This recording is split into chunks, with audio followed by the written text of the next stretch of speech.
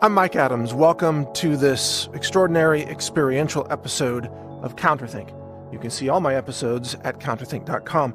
In this episode, I'm going to take you on a bit of a journey through your own mind and the way that you process information.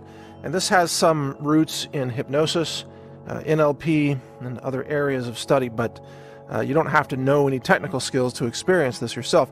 The purpose of this, by the way, is I'm just going to teach you how to have greater control over your own mind so that it's more difficult for disinfo sources to inject information into your consciousness, which is what the fake news media does.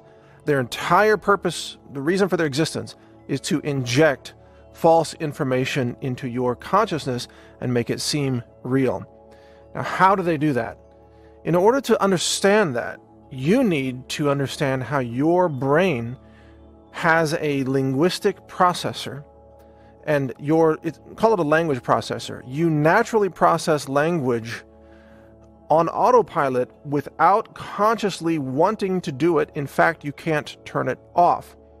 Your brain takes in words, and your brain then creates and broadcasts internally in your mind's eye, you might say, broadcasts internally the images and the visuals and the movies and the sounds and feelings and everything that the news organization, let's say, is wanting to put into your brain.